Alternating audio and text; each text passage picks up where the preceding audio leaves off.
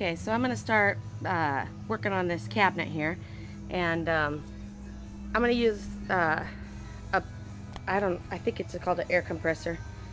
I just know it blows a lot of air, and my husband said I could borrow it or use it. So anyways, I think it's gonna be easier than like trying to get all those spiders out. I think it'll be much easier to blow them off than like scoop them out with the broom and stuff. And I better hurry because it's starting to rain. Good times.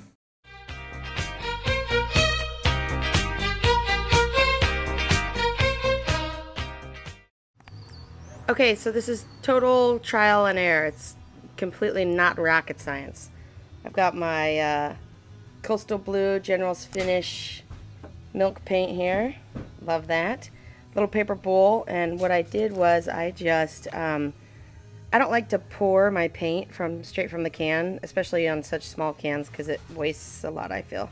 So I just scooped in 3 big kitchen tablespoons full of paint, and then I put in 2, maybe 1.5 spoonfuls of water, just to kind of thin it down. And I don't know how this is going to turn out, but hopefully good.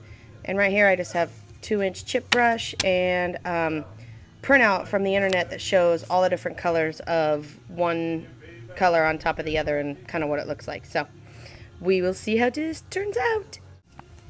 Okay, now boys, you guys want to make fun of me right now, or do you want to tell me how cool I am?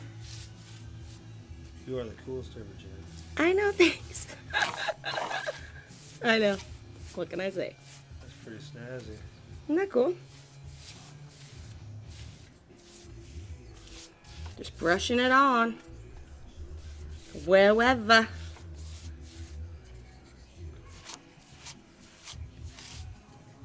What do you got to say? Are you kidding me right now? You little chicken. Jeffrey? What's up, Jeffrey? Beautiful. I just wanted to show you how little of glaze you pick up with your chip brush. You just barely dip it in the glaze, just a little bit on the edge. Kind of wipe all the excess off. And then what you're going to do is just light, really light, like I'm barely touching this board. You're just going to really lightly drag that glaze over the surface.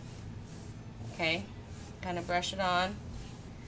And then you'll see streaks in it right now, but what you're going to do is as soon as your brush starts to, you know, go dry and it seems like you want to put more glaze on, you just brush over it maybe one more time. Now you can still, excuse me, can't even talk today. Maybe that's too many glasses of red wine. Anyhow, you'll still see streaks in the glaze, but go down and put on one more little section, and then come back with your large chip brush and just kind of brush over it. You're only, again, lightly brushing it, but you're just brushing it enough to brush out those streaks.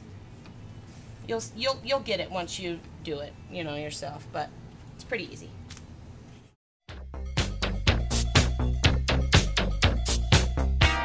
Won't you take me to Funky Town? Won't you take me to Funky Town? Won't you take me to